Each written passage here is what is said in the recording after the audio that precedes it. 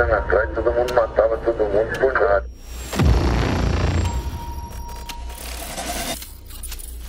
O isolamento do Marcola, a falta de comunicação entre essas lideranças abriu um vácuo de poder.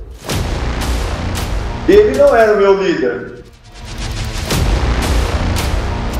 O PCC está rachando? Assista esse vídeo até o final e entenda por que existe a possibilidade real de termos uma guerra nas ruas entre os membros dessa facção criminosa.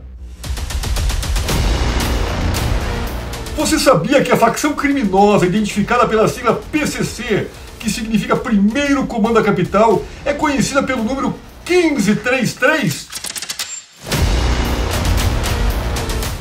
Quando vocês verem esse número tatuado em alguém ou pichado em alguma parede, já sabem, 1533 é o número do PCC. Vocês sabem por que 1533?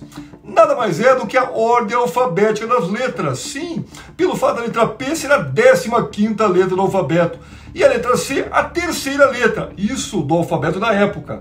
Pois por incrível que pareça, o PCC tem até data de nascimento, que é 31 de agosto de 1993, lá na cadeia chamada de Piranhão, em Taubaté. Mas isso, pessoal, é um assunto para outro momento.